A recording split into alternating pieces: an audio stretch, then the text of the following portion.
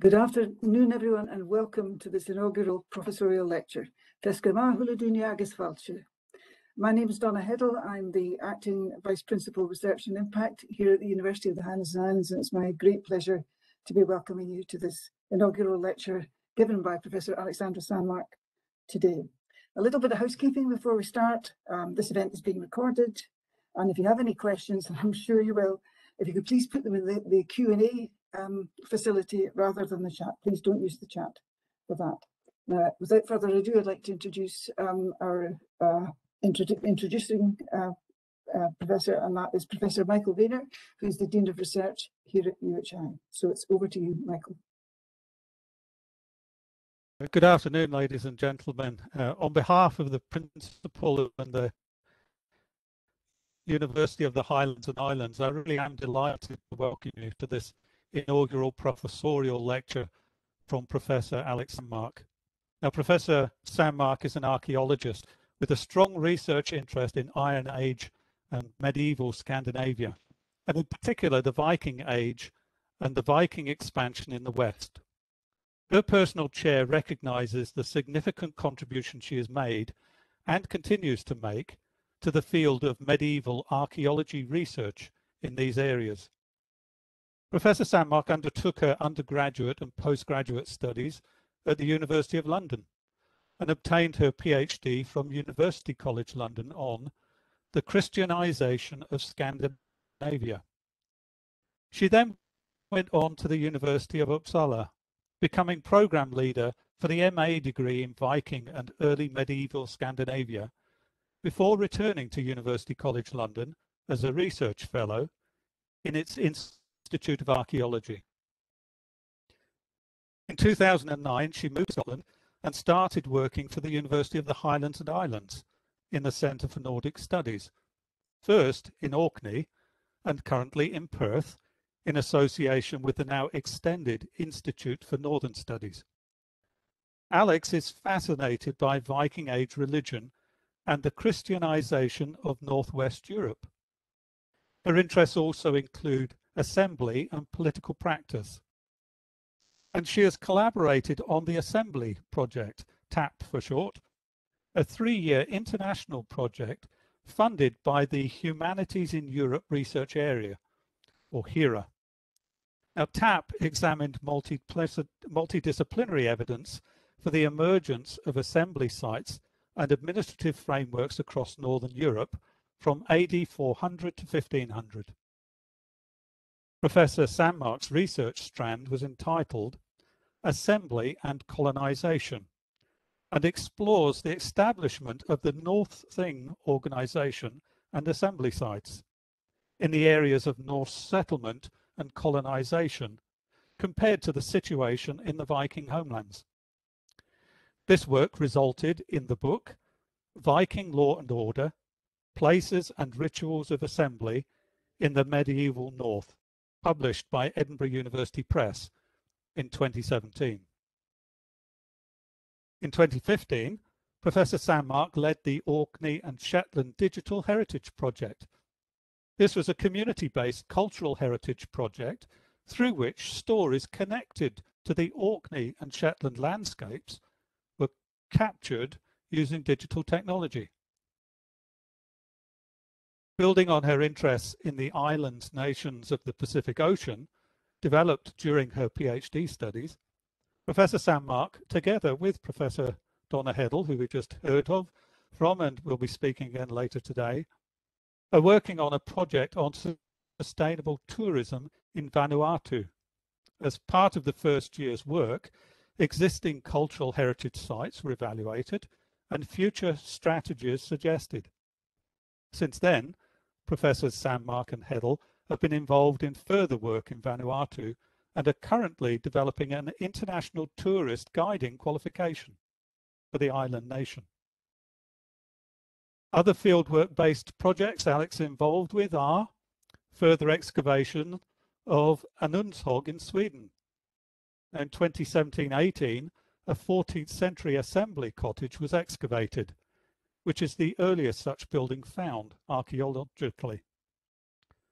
A second project, funded by a British Academy and Leverhulme grant, involved geophysical survey and core sampling in the West Mainland of Orkney, with the aim of examining possible traits of Viking Age and late Norse waterways, and evidence of this was indeed found. Professor Sanmark is the initiator and series editor for the book series The North Atlantic World, Land and Sea as Cultural Space, AD 400 to 1900, an interdisciplinary series that covers a wide geographical region stretching from the northern Europe and Scandinavia across to the eastern seaboards of Canada and the United States of America, from the late Iron Age up to the early modern period. Alex's lecture today will outline and discuss gender roles in the Viking Age, with particular attention to how women and men have been perceived in previous research. I'm now truly delighted to hand over to Professor Sanmark to deliver her inaugural professorial lecture. Thank you.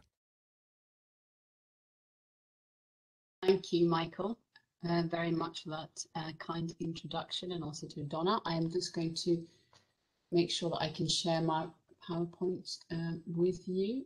And I need to go into slideshow mode.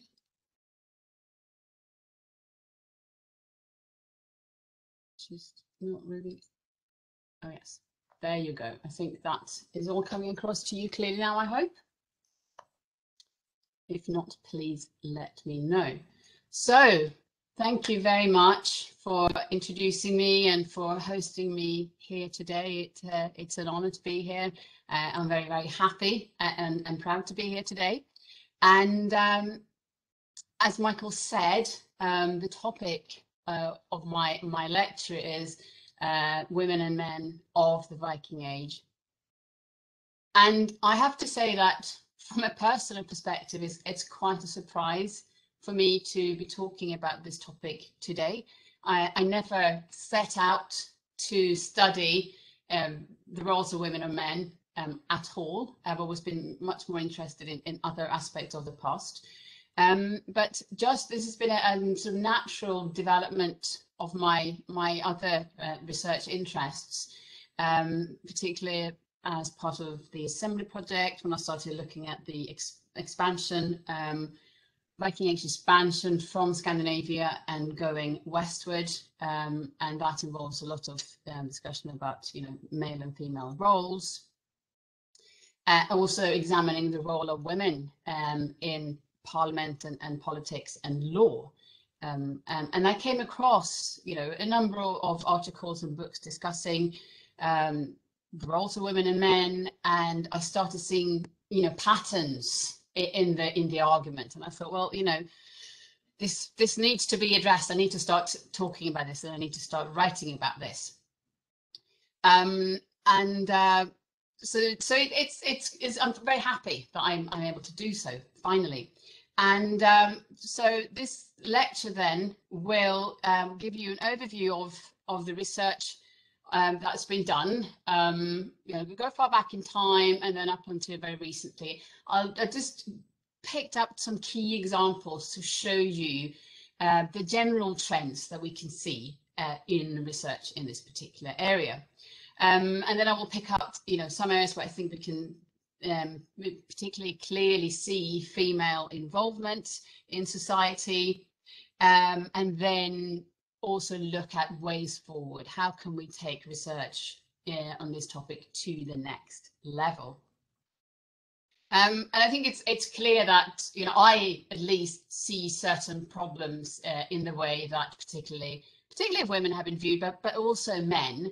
And well, it may be that because this is the Viking Age is the era of raiding and violence, pillaging. That's what kind of the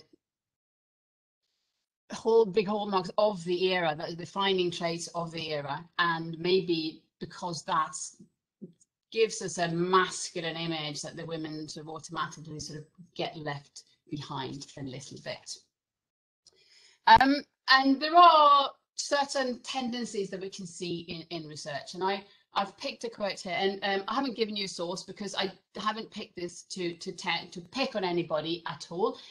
This is just from a summary article that's available online, and I could actually have picked a number of publications to get a similar quote, but I'll read it to you first of all. And it says, like many traditional civilizations, Viking Age society at home and abroad was essentially male dominated. Men did the hunting, fighting, trading and farming, while women's lives centered around cooking, caring for the home and raising children. The majority of Viking burials found by archaeologists reflect these traditional gender roles. Men were generally buried with their weapons and tools, women with household items, needlework and jewellery.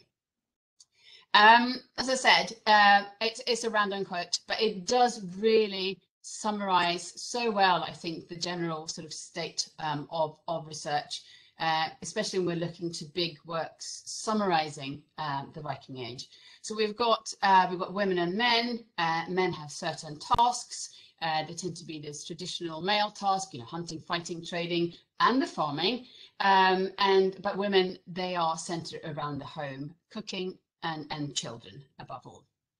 And then we come to the next part, which is burials. Viking burial, a lot of burials at least come with a number of artifacts, and we tend to label them, especially in the past, as either male or female items. And in that sense, we've also built up stronger ideas of what a woman would have done in life and what a man would have done in life. So I think that what is needed here is more nuanced view. And I think that some really long-standing assumptions about gender roles in Viking society should be challenged. And I am not saying that anybody deliberately is holding back at all. I think it's just a general acceptance and perhaps just not questioning certain aspects in such a detail that it should be doing. And it's very easy. We all have assumptions at the back of our minds that perhaps we should be dealing with. I think with the women in Viking Age is something that we really see. And also then for men. So we've got the general idea then of traditional women mainly staying at home and doing housework at the farm. But then we have also another side of Viking women. It's kind of a flip side here. And that is a focus on certain exceptional, strong women. And these women feature above all in Icelandic sagas. Now, these are, literary texts. They are produced in Iceland and written down in the 13th and 14th centuries and preserved in manuscripts. So they're not histories. They're not written as history. They are written as for effect in certain cases, but they are seen to contain a core of values that we can refer back to the Viking Age. So that there's some of the histories we might read in there might not actually reflect the very people that are named, but we can imagine that people of that kind would have existed in the Viking Age. So in these sagas then we've got some fantastically strong women who achieve really outstanding things. And so that the conclusion then that's reached then is that women had quite bleak prospects, but some women could achieve remarkable things. And because there is no real overarching discussion on how and why certain women perhaps could be so remarkable and others couldn't, we get this kind of image of Viking Age women as simultaneously strong and weak. And you find this actually a lot. If you start reading about sort of, again, summaries of the Viking Age, you find this a lot. So I've got two quotes here. The first one, there's much evidence that women held their own in Viking society, even though men had the upper hand. And the second one, women could not be Godi, so it's chieftains, but they were not without influence, as they could make their presence felt and sometimes even had the last word. So there's a lot of, a lot of time you find statements of women could do great things, but, and there's quite often that but of course we don't know, but of course, and that but is always lingers there, and that creates this feeling that we actually don't know anything. Were they strong, were they weak, or were they both? And I think this is one of the sort of core problems that we are dealing with.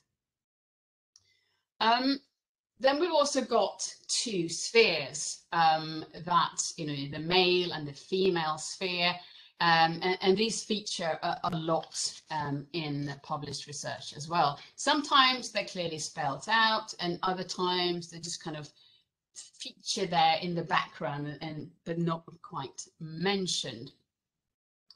And I would say that, again, the problem is really that we have women viewed as an almost sort of homogeneous group, and then we've got another almost homogeneous group, and they are the men. So they are two groups, and they are really quite separate, and there's not much overlap, or there's at least not much discussion about overlap between the worlds of women and the worlds of the world of men.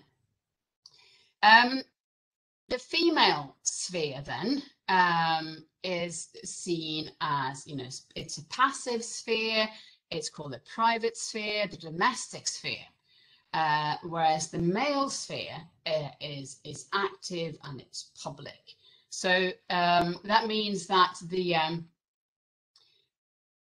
sometimes it goes as far as, people think, discussing what was in the minds of a Viking Age woman. Well, her mind was on the domestic sphere, on the farm, and her not looking out towards the wider community. Whereas then the men are the ones who are engaging with politics and law, etc., and are constantly sort of traveling, either going raiding, etc., or traveling just outside the farm and engaging in the wider community. I'm not saying that this is the view that everybody's presenting, but it does come across. And something that is really frequent is that whatever domestic sphere is, or domestic task, that's not defined. We don't quite know what they are. There is sometimes also a tendency to revert to what's called, essential qualities of women and men. So women then labeled inactive, maternal, tender, and the men are dynamic, dominant, and violent. And I think for women, particularly the sort of inactive trait is something that I think we really need to deal with. The majority of women then are seen as housewives, and the housewives are then, within the domestic and the passive sphere. Then we've got, these exceptional women that I mentioned earlier, and they are then called norm breakers, and they don't fit into this female sphere that's been created for them. And here we've got ritual specialists, we have, warriors, travelers, settlers, etc.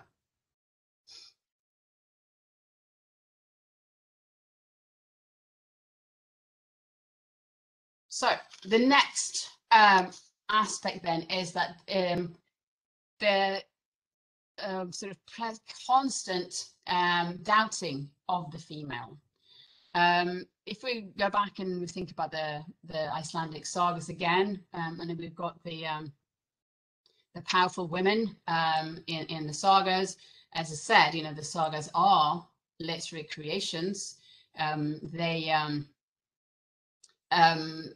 We don't know whether these women actually existed or not. We don't know whether these women achieved as much as it is actually stated in the sagas, and those questions are constantly asked when it comes to women, and this is the but that I mentioned earlier. We know that so-and-so traveled, but could other women do this? We don't know. And I think we're absolutely right to ask these questions. We need to ask these questions. This is our job with, trying to interpret the past. We really need to constantly question the source materials and question our own thinking. But there is an imbalance here because the sagas also contain, many famous men and men that achieve remarkable things. And there's been a huge amount of scholarship about the reliability of the sagas as a whole. Different types of genres, some are more reliable than others, etc. But then when it comes to the saga characters, we don't see the same focus on questioning the individual saga characters. So we've got some really famous personalities that appear in the sagas. So for example, Egil Skallagrimsson, one of the most famous sagas with the hero or anti-hero Egil, and he takes part in many raids and battles. He's incredibly violent and can be really cruel at times. But there are no discussions saying, really, could this really have happened? Was Egil really this cruel? But it's more taken for granted, presumably because they're men.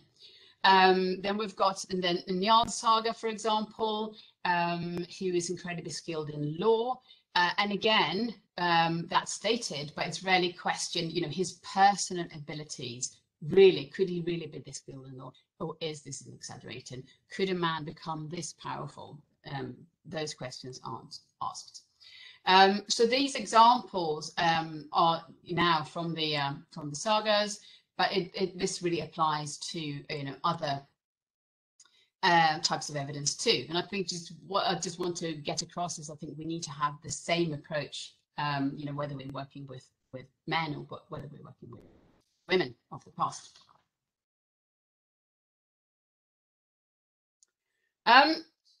So how about work then? The work that women and men carried out as part of their daily lives. There's been much work on trying to define female work. What did the women do when they stayed at home at the farms? There's been work, trying to address the question of what need these women fulfilled in society. So that's gone into a lot of detail. So we see here the female tasks are you can find kind of lists on them. Childcare, cooking, cleaning, milking, textile production, grinding corns, warming the beds. So these female tasks then tend to be then confined to the farm. Male tasks then, on the other hand, are rarely defined.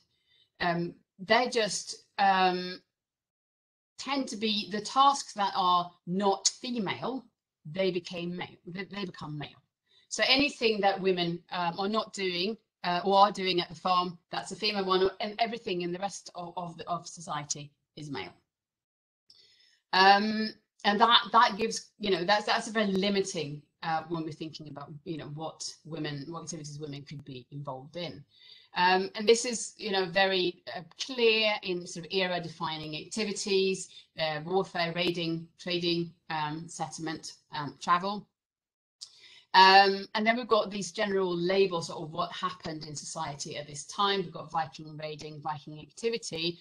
And of course, the word Viking is grammatically male.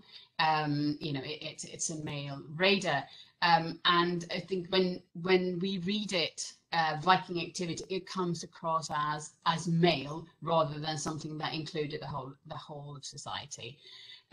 So in that sense, female participation is excluded. that's again is something that's a problem.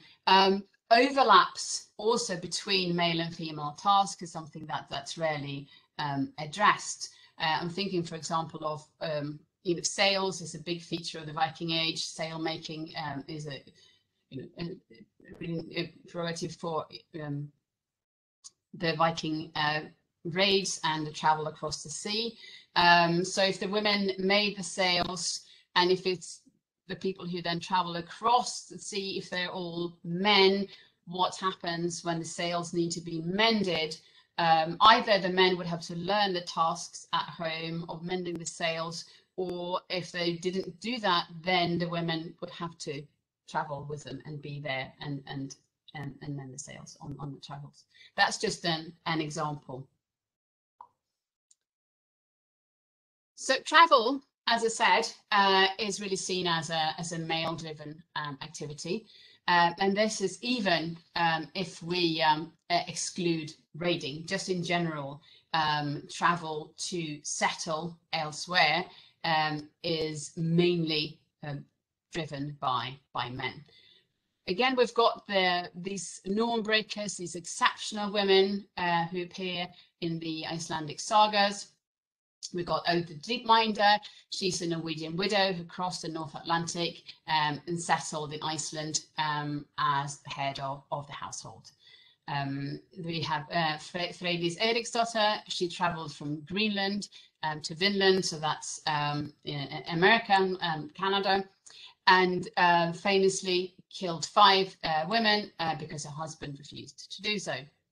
And then we have Guðríður, the far-travelled. She was born in Iceland and travelled to Greenland and also to Vinland, as well as to Rome.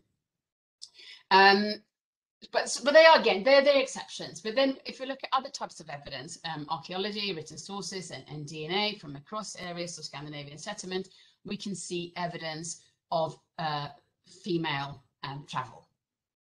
There's no question about that. But if we go to the research then, women seem to be very reluctant travellers. There's a clear lack of female agency when it comes to travel. I've listed some quotes here. Female Gotlandic objects indicate tradesmen bringing their women with them. Some settlers must have brought their wives with them. Some of the men appear to have arrived with their Scandinavian wives. The Scandinavians did take their women with them to Eastern Europe. Grave goods, often interpreted as gifts brought home by male raiders, also to wives and girlfriends. So it's all that female initiative is completely lacking here. Makes me wonder, did women have no desire to travel, no thoughts about traveling, no opinion about it, and never ever took the initiative to say, well, let's go and settle somewhere else. Also, it's the male ownership of women. They're always taking their wives, and they have this clear ownership of what happens, or ownership of women in their family. And this is seen again in a number of different studies. This one here is quite interesting. I mean, DNA is a really expanding area at the moment. And, I think DNA evidence needs to be treated with great care. And I just wanted to use this one as an example, because this DNA study then, looking at Scandinavian DNA present in Scotland and also in Iceland. And in Orkney and Shetland, for example, the degree of female DNA is relatively high. So you have Scandinavian males and females settling in these islands. The interpretation then is that we've got family groups because they're men and women, and they come together as a group. And if you connect that then to this idea of taking wives together, then we've got the idea of family groups traveling together. And are there any other single women within that? Are there any maybe sisters that came along or whatever? We don't know, and that's not at least discussed within these major conclusions. Then we have we've got in the Western Isles, there is a, much lower percentage of female DNA. We've got mainly male Scandinavian DNA, so okay, that's male settlers. But then when they go across and they settle in Iceland, there's a lot of DNA that seems to indicate that male settlers came to Iceland with women from Scotland and Ireland. So this is really seen to be mainly slave trading, or taking wives again, as we were here. A substantial number of women took wives from indigenous British populations there. But a lot of it is seen to be, slave trading, and sometimes, the women are sex slaves. And they don't have a choice of whether to go to Iceland or whether to stay at home. And if we look at the descriptions of wives traveling from Scandinavia across, it's kind of the same. They didn't have a choice either. So there is a lack of distinction here, I think. We have the same idea applied to women perceived as slaves and also wives. So what about archaeological evidence then? I have a quote here. It's a really, really well-known and famous quote. Why is there a need to find females and not the same need to find males who are by implication already present, active, and the primary contributors to the archaeological record and the human past? So this comes from a book called Engendering Archaeology, Women and Prehistory from 1991. And I use this because I think it summarizes the situation really well, the situation that we also had in Viking Age archaeology. So particularly in the 1980s, in Norway, first of all, there was a growing interest in women on the Viking Age and in gender archaeology. And at this time then, articles did appear, with exactly this kind of questions. How do we find the women in the archaeological material? Where are the women? Why can't we see the women?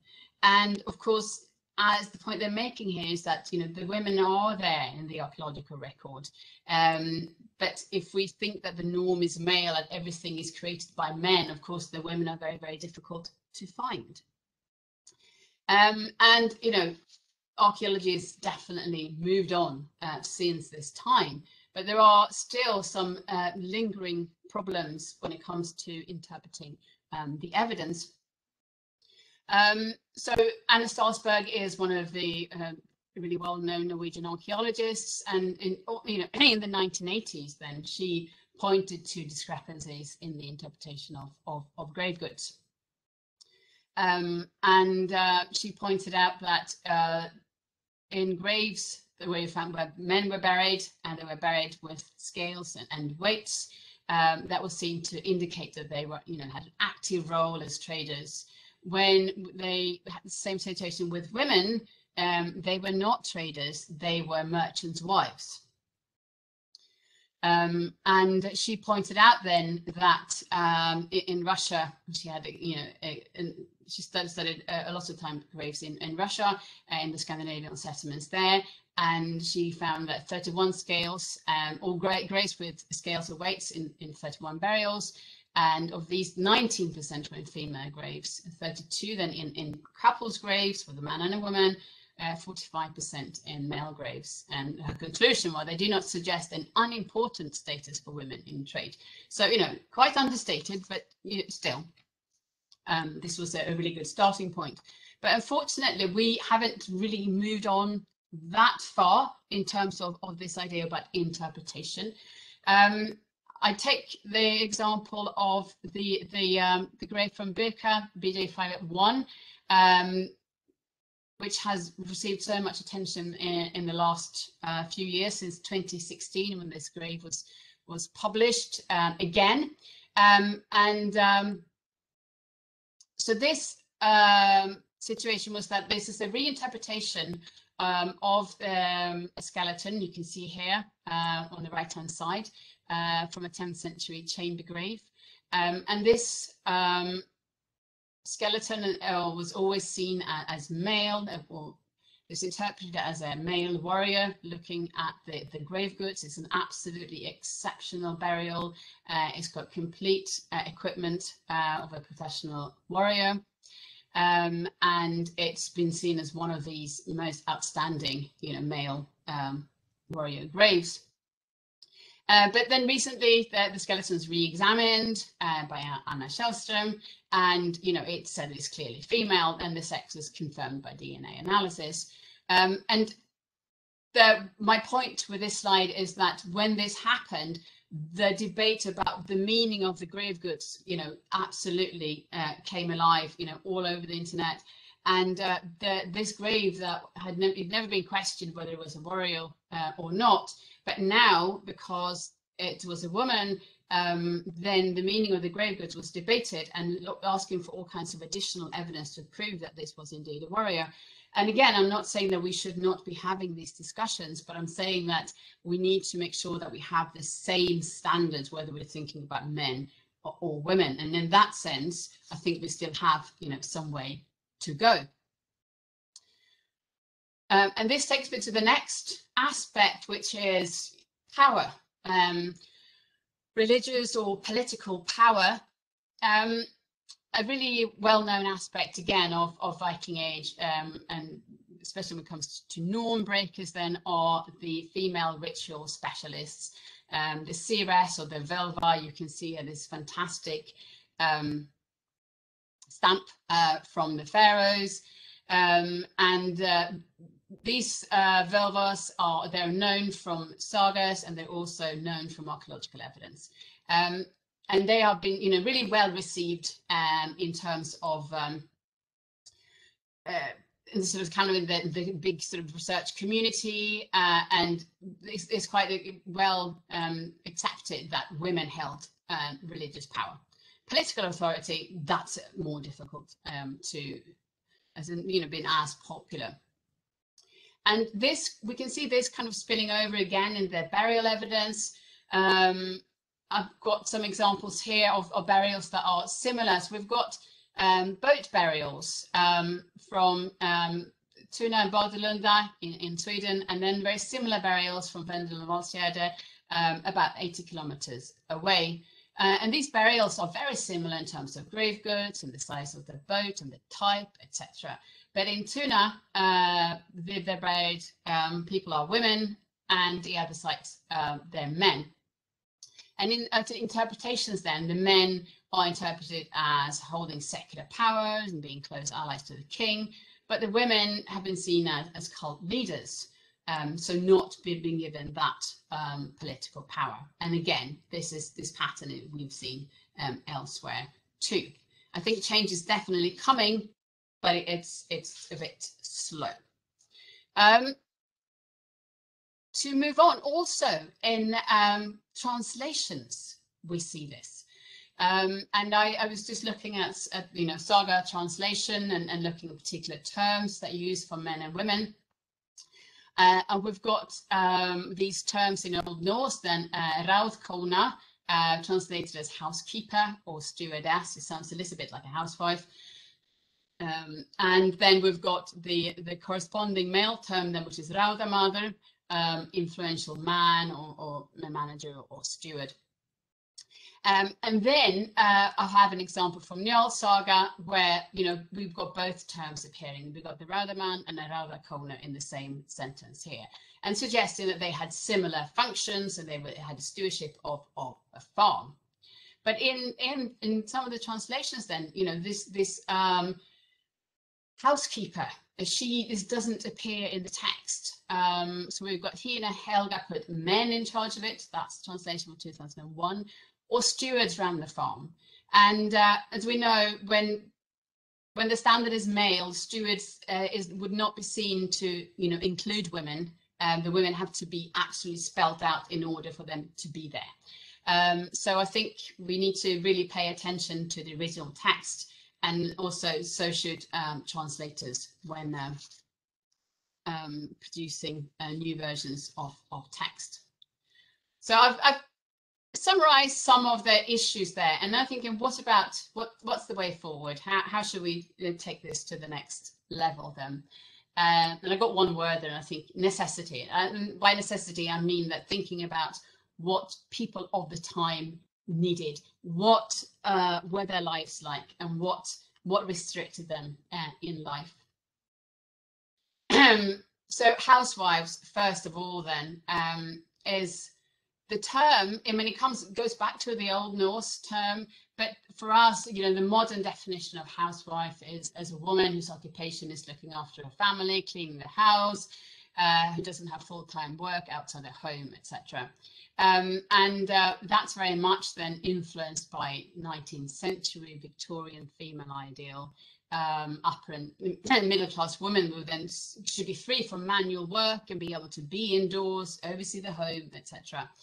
And it was just this time that traditional agricultural society was breaking up, and urban lifestyles and mentalities, they started developing. So that ideal does not fit in with the lives of subsistence farmers of the Viking Age. They had very, very different lives. And I think just looking at subsistence farming is something that can provide us with more insight into the lives of people. So I've got here an image, I think this was from the Isle of Skye, of women who are, carrying peat on the way back to the farm and walking and also knitting at the same time. So the lives of crofters are, they're quite well documented. We know a lot about them, and because basic farming actually didn't change very much in terms of the general tasks between the Viking Age and the early crofters.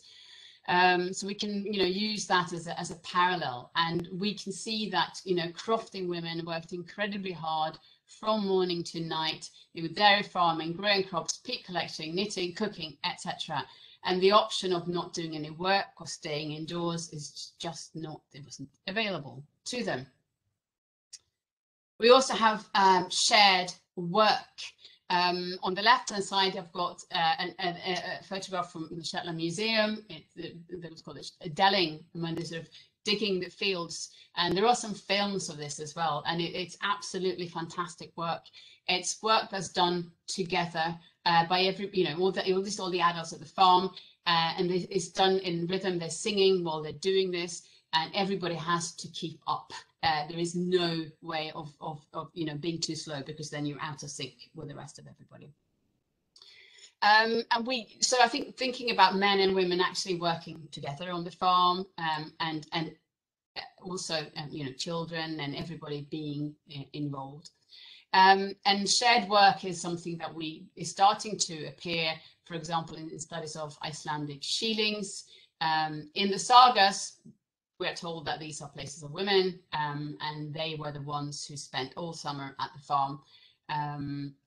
But archaeological excavations have seen that the tasks at this farm were very varied.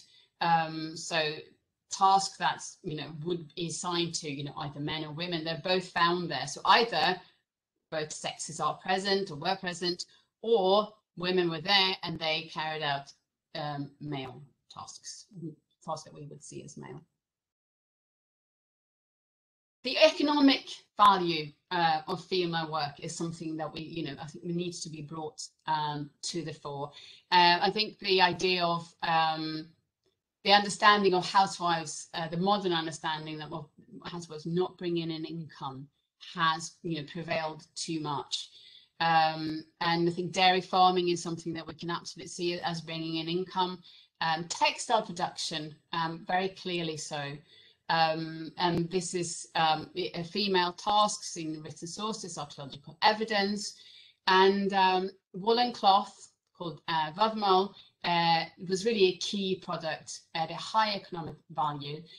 So Michelle Smith, for example, has shown that in Iceland, textile became the legal mode of payment. So that's how important it was in economic terms.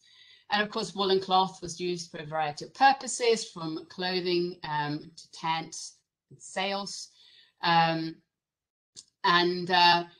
So in that sense, because we can say that female work was one of the prerequisites of the Viking Age voyages, and therefore then in extension also for the Viking Age itself.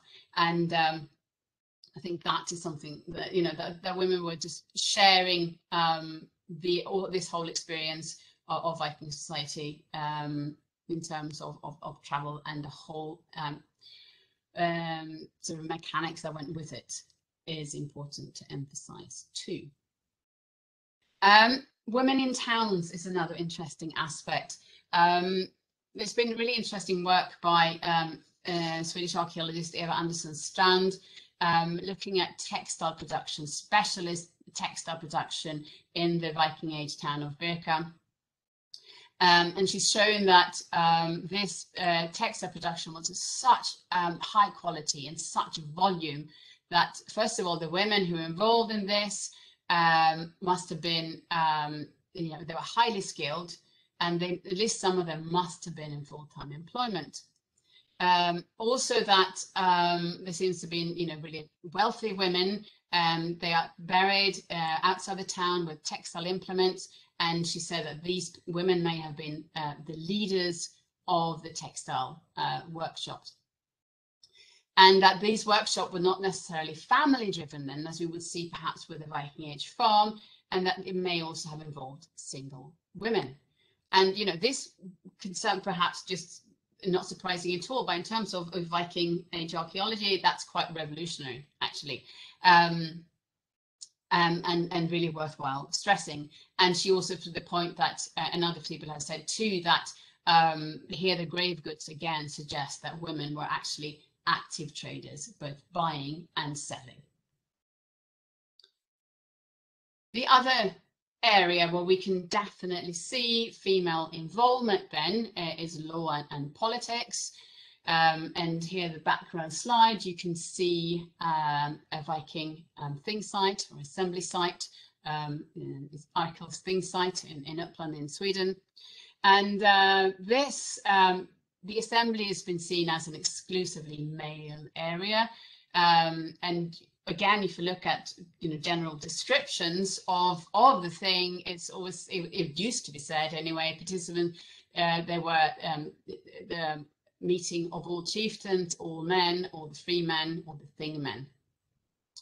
And these people are then obliged or encouraged to attend the assembly. And Old Norse thing mother, really, this could sound like mother, you know, in modern Icelandic means man, but in Old Norse it means a human. So this is actually a thing, person.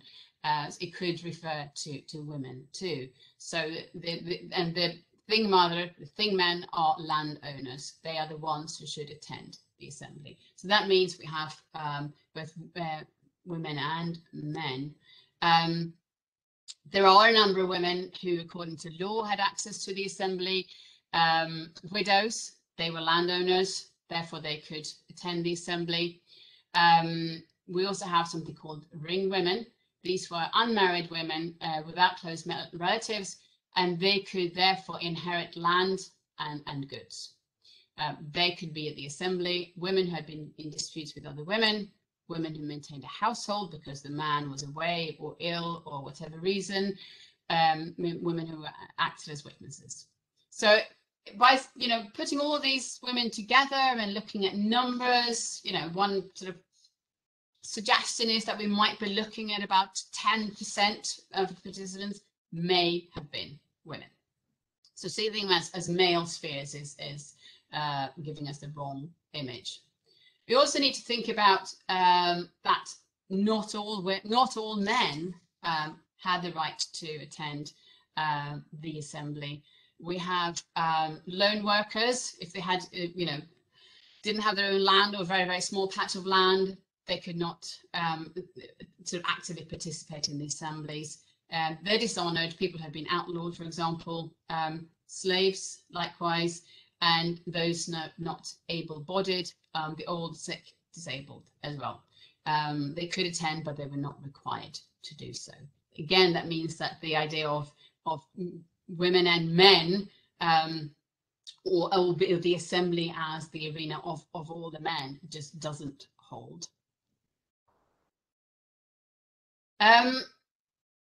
I would like to also think about women as individuals, moving away from the housewife, thinking about other female roles too. I've already mentioned widows, we've got concubines, single women, perhaps professions, weavers, etc. We've also got the ring women, that in the Norwegian laws say that, and the Icelandic one, she could act as if she were a son in certain matters. And they may have been a really relatively large group, all these women together in local communities. Then we also need to think about slaves and servants, and we can see that there were different types of slaves, and they had certain tasks. We've got female slaves, say Sept, the one who weaves, a Degja, she's the one who bakes, or she's a housekeeper. So first of all, if these women were present in the house, then that would have changed the life for the woman of the house. And also, what about their work that these women did, the slave women? We again know very little about that. And also thinking about if we do have women whose main focus was to produce textile and clothes for the family, and it wasn't even for economic gain, that is still important work, but it shouldn't be dismissed. And this is important for the family's survival, for everyone's survival. So the work that they did is crucial too, even though it might not have big economic or societal implications. So personality and status is something that, of course, is really important. Viking society was incredibly hierarchical. That meant that people who were born in the right family, with high status, wealthy, or had good marital status, had more power than others. And also those people were probably more likely to gain the right kind of experience in order to be able to act on their own in society. And then also we're thinking about, people are different. Some people like to take more space than others. Some people are more ambitious than others. So that that will give us more variation as well within the big group of women. And then also thinking that, not all men were powerful. We've got the male slaves, we have the lone workers, the elderly, the infirm, etc. So, slaves or servants in a household, they had, no family or extended network that could support them. They were really dependent on the support of the family whose house they were living in, who they were working for. So that means that the power relationship, must be reconsidered. And for example, they're thinking about, the relationship between free women and male slaves, for example. So we can't say that all women were more powerful, or all men were more powerful than all women. And finally, the role of the home and the farm is another one that I think we should think about as well. If we label the farm as, part of this passive sphere, the private sphere, where everything is focused on the family, then in the grand scheme of things in society, it becomes insignificant. But we know that, noble women played a central role at ceremonial and ritual banquets. And, these took place at the farm. Sometimes, of course, we've got like the image I have on the right is Borgen Lofoten in northern Norway, which is an absolutely, exceptional farm building, or, and It's a big hall, 83 meters long, and nearly 10 meters wide. And we know it. This is clearly a place where, you know, big, important political meetings took place inside. But so that's one example. We can also see that at the lower level, even, you know, poorer farms would have held gatherings in the houses. And even if that would have been a less political significance, it's still actually not a private sphere. You know, the women working on these farms were, you know, certainly, you know, not passive. That is really the wrong word. So my final slide then, just to think about the different aspects of life and what you know, what drove life forward. And you know, we thinking about subsistence farming, the need to produce food and clothing for everybody, that their sort of preoccupation of everybody, having that, you know, facing that daily doesn't leaves in terms of what you might want to do. You know, the questions like, could women use an axe? Well, I think everybody facing that dilemma, we need firewood, then you learn to use an axe. I think that choices that we think that people might have had, they didn't necessarily have. In terms of travel, in migration theory, we talk about push and pull factors. People are sometimes pushed away from their home for, you know, because of natural catastrophes or political disagreement, etc., or they can be pulled away from home. There's attractions elsewhere, and of course, you know, why wouldn't women be involved in those activities? And they're also affected by, you know, both pull and push factors. Warfare.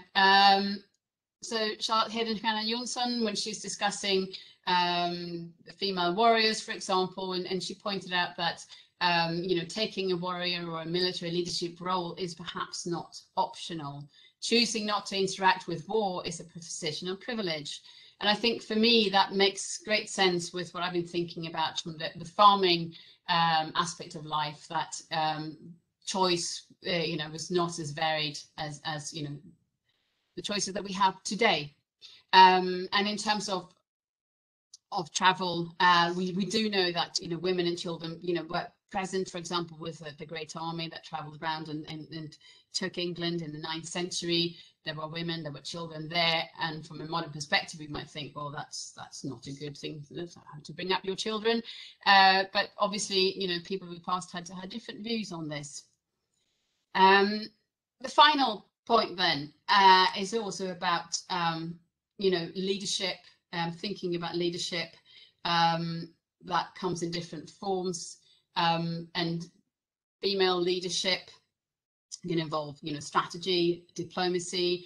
It's something that we see with medieval queens. They one of their great roles was to, you know, create good diplomatic relationships between powerful families.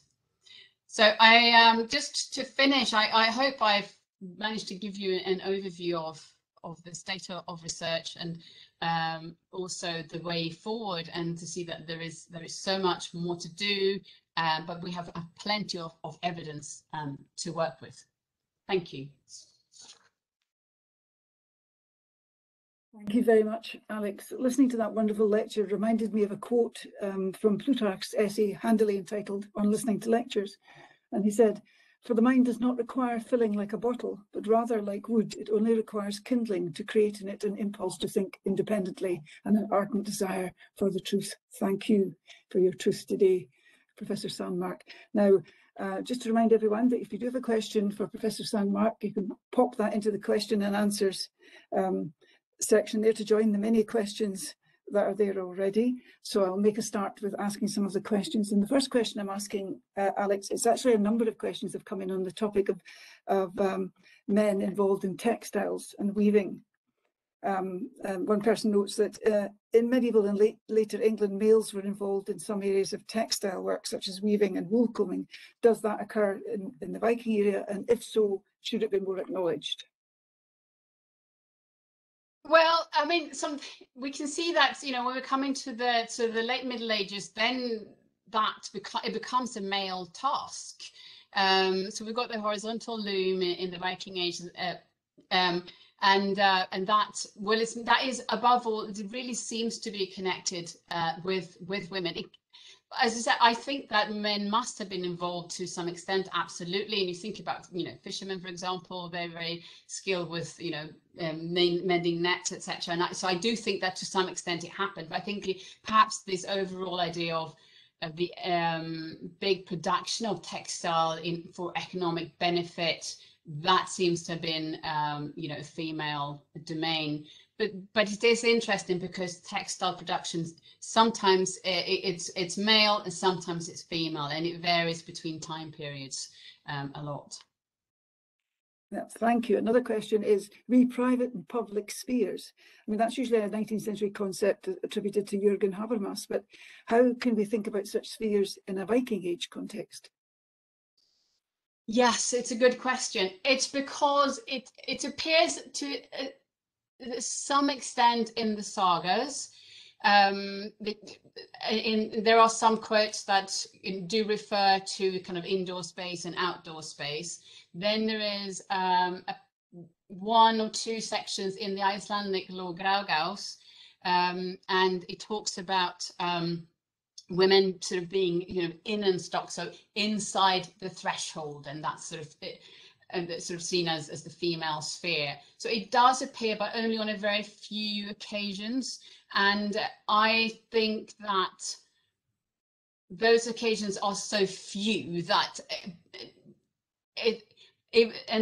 despite that, you know, that it's mentioned so rarely, it's really taken a hold and is seen to being seen as this big organizer of life in the Viking Age. And I think that's taking it too far. And also, in terms of practicalities, I can't see how that works. I think it's more of one of those kind of symbolic divisions, perhaps, that we see in certain written sources. But it's not that common, but it does appear, and that's why it's made such a big impact. Thank you. Another question, which I rather like, I must admit. As girls matured into women, were they considered lucky until something unlucky happened to them? Either way, could a woman change her luck? Oh, what a good question. I mean, the luck spirits is quite a big thing in sort of the whole idea of the mythology, etc. On the other hand, sometimes, you know, this bit of sort of predestination in there as well. Maybe they could, but it might have been quite hard, I think, is my answer to that. Thank you. Another question is, what do you think were the roles of the two women in the Oseberg burial?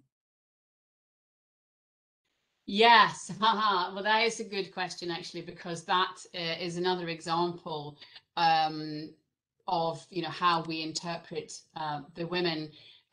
So when I talked about the Badelunda, Tuna burials and the Vendela the other ones, and the saying that the women in Tuna is seen as cult leaders.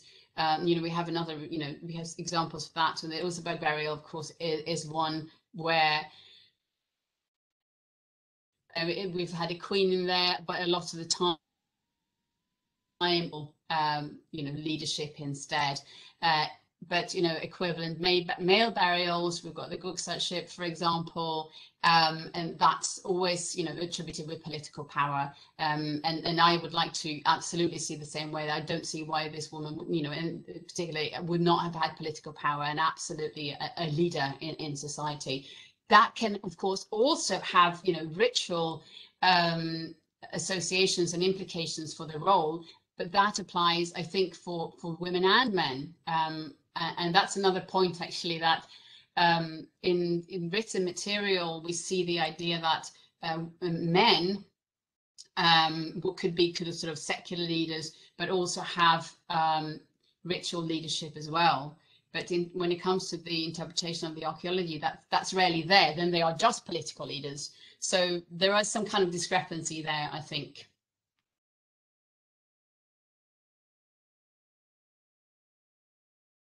And thank you. Now, another questioner asks, they would be very interested in what you mean by a strong woman, and whether being a strong woman means that you're undertaking male activities. Yes, yeah, I really hate that term, actually. I try not to use it, but it's one that comes up again and again. So what do I mean? Well, I think I used it in a sort of like stereotypical kind of way with these women who are labeled the norm breakers, the ones who can, yes, achieve things. I would say achieve things that many say only men could do, and that's where that but comes in. But could they? Because only the men could do this. Having said that, I don't think that Viking Age women aspired to be men. I think they were very happy, being women, but they could be powerful women in their own right. And just something along the same lines there. Is there evidence of healers being particularly male or female? Healers, talking about sort of sorceries or healers. So healers, it does seem, if you talk about medicine, that does seem to have been female. There's very little evidence of this. And that's something that I would love to more about. And I do think that, more research could be done on this. It does seem to be something that is female and could well, have overlaps with sorcery and magic practices, etc. We're thinking about herbs, etc. And of course, that was mainly then a female domain. Thank you. Another questioner inquires, can you comment on the use of keys as a symbol for women in the Viking Age? Is this a very dated concept? Yeah, that's a very good question. Yes, it goes with the concept of the housewife, of course. The keys mentioned again in some written sources, and then we've got those, lots of graves, female graves with keys found within them. And it was, for a while, it was really sort of taken for granted that, you've got the housewife, with the keys, and the keys then symbolized the power of the farm, because she could lock the stores, or making sure that nobody got to the food, etc. But it's been pointed out that men are buried with keys too, and that's not really been looked at in a great extent. And also, if the housewife and the key are so closely linked, then we don't have enough graves for all those housewives and all those ladies of the house. So yes, that concept is increasingly actually being questioned, and it's not taken for granted anymore, but it really did, and it was part of the ideal image of the housewife with her keys. Thank you. Another question comes in. It says, you discussed Rathacuna in regards to translation. What role do you think this term actually implies? Yeah, that's an interesting one. It seems to have different meanings in different contexts, I think, because we do have it like a runic inscription where it's seen to be more sort of like the ruler of the house. In the Icelandic sagas, the examples there, it seemed that this man and the woman, they were sort of hired to manage the farm. So I think that we need to look at the runic inscription is 11th century and from Sweden, so that's a whole different aspect. So I think that it does vary a little bit, but at times it does seem to be somebody who's really the ruler of the house, and for men sometimes it's just influential man. So there is a little bit of variation there. Thank you. I think we've really come, unfortunately, to the end of question time. I know there's a lot of other questions there, and I'm very sorry if people haven't had their questions answered, but do feel free to send them in. It's now my great pleasure to invite Alex to join us all in the professoriate. The title of professor is given only to highly accomplished and recognised academics. In fact, it's regarded, certainly in this country, as being the highest rank in academia. So what do professors do? Usually they have advanced degrees such as masters or doctorates. They will often manage their subject areas, conduct advanced research, much of which will be published, and they will supervise and mentor postgraduate students. If that's not enough, of course, they will also they will also act as ambassadors for their institutions, representing the university in the wider context. They often working pro bono for the communities in which they are based, and how very true that is for us all here at UHI. They are aspirational and inspirational role models for progressing academics and peers at all levels, and especially, again, important here at UHI in their mentoring and developmental role. Being awarded the role of professor is one of the most privileged moments in the career of an academic. The University of the Highlands and Islands is officially just over 10 years old. The concept of a Highland University itself is not new, of course. As early as 1653, Sir Thomas Urquhart proposed the University in Cromarty. But by the standards of the much older traditional institutions, we are but infants learning to walk. However, we already have a professoriate in the region of 50 professors, specialising in subjects including diabetes research, northern studies, archaeology, history, digital health, marine sciences, and so much more. And we can now add medieval archaeology to the list. I received my professorship in 2013 and my subject's interdisciplinary Northern Studies, and I'm based at the Institute for Northern Studies, Orkney campus. My experience in the role of professor at the University of the Highlands and Islands has been one of great joy and great rewards, and I'm sure that our new professor of medieval archaeology will also have a hugely rewarding experience in her new role. Please join me in welcoming to the Professoriate of the University of the Highlands and Islands, Professor Alex Sanmark.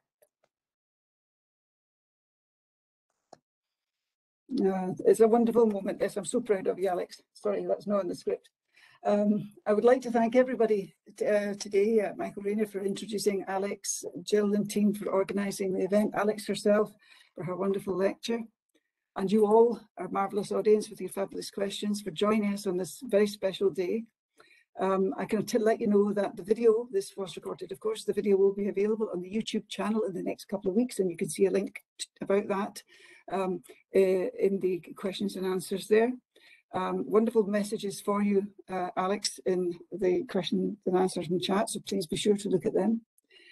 It just remains for me to invite you to the next event in this series. It is the inaugural professorial lecture of Professor Michael Rayner, entitled Swimming Against the Tide, The Journey from Interested Spectator to Active Researcher, and that's on the 22nd of September at 4 p.m. You can register for that at www.uhi.act.uk events. And I'd just like to thank everybody once again for joining us on this wonderful occasion. Thank you so much. Thank you, Donna.